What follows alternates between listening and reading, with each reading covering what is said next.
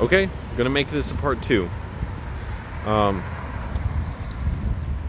want to try and get up early enough to be able to work at the library long enough to get some writing done. I only did a little writing today because I did it the last minute, but I was so glad I did. It was so important to me. I know I needed to get some done, or it's like I was not dealing with my responsibility. It's just thinking, oh, I can put it off, I'm too pressed for time. No, I'm not. I can still write even if I have 15 minutes. So that was ideal, just to get a little done and just keep moving forward. I'm meeting a lot of people out here.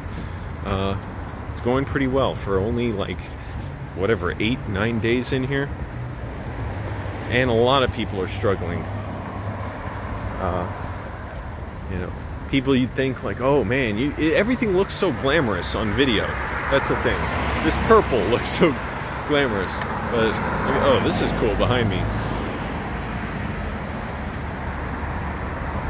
I'll do a thumbnail with this, but reality is that's all it is an image that you see of people. So anyways, making a lot of progress. I want to study more Spanish. The great news is there's lots of Spanish language radio stations around here. That's great. So I can listen to them a lot. Anyways, just so much different around here, but it's really great. Love it for all the challenge and conflict of it, and just knowing at any given moment I may feel so frustrated. Just got to keep moving forward. Just no point. I'm not going to fix, as much as like it's easy to succumb to the feeling that to deal with my frustration, I just have to be really angry about it and just fixate on it. I just got to keep moving on, not wallow in it, just move on. So hope you all like the first of all, drunkest guy ever, Nathan Barnett played his hilarious character, and I make an appearance in that video, so go check that out. I'll link to that in the description. And I think I should stop my P.O. box in Virginia, and when I can afford one, then again get one in LA. I still have to work on getting a license or address here or something. What was I don't even remember the other thing I was saying. I just said something before the P.O. box thing.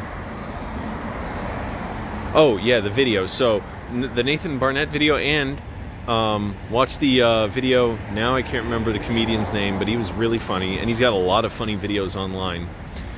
In the description, I'll put the video from last night that I filmed last minute.